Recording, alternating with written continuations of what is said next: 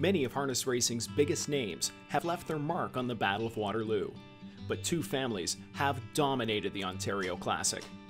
All-around horseman Carl Jamieson has bookended the battle, capturing the inaugural edition back in 1998 with Distinctive Skeeter and taking last year's renewal with Sports Obsession.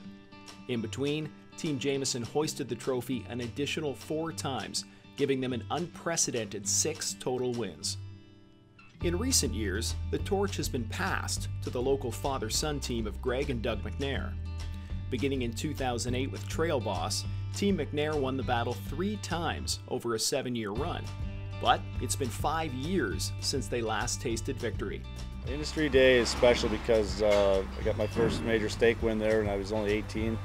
Him and my grandparents owned the horse, so I mean, it's always special to win for a family.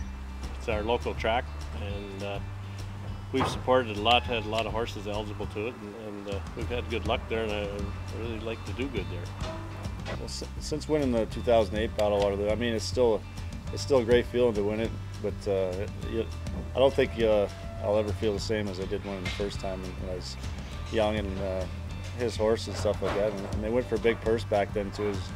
It was a real exciting race, and to do it with all your friends and family there and when you weren't really at least expecting it, really, it was that makes it extra special when you're winning when you're not expecting it. Well, any win there's a big race or a big win, but the first one was actually a bit of a surprise, and the next 2 horses, they had pretty good shots, and they both raced good. But I'd say 3 of Clubs was probably the best horse that we raced in there. My dad does a great job with the horses, and especially in the Battle of Waterloo usually. He has them gated wise. They're usually good gated, touch wood, for in the recent years for sure. So I mean, that makes a big difference. You go into the first turn there, where they're hung up properly and pacing well, and it makes a huge difference.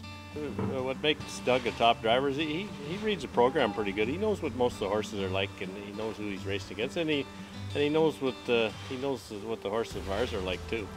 There's a lot of races we'd like to win together, obviously, but he's probably more in Little Brown Jug style. But I mean, the North American Cup, I mean, it's 20 minutes up the road and goes for $1 million. I don't know, there's usually 15,000 to 20,000 people there, and so that'd be the ultimate race for me for sure. I always used to think the jug and things like that, but I'd like to win one of them bigger races in Toronto, the Metro or the North American Cup sometime, if it ever happens. In today's 23rd edition, the McNairs look to close the gap on the Jamiesons.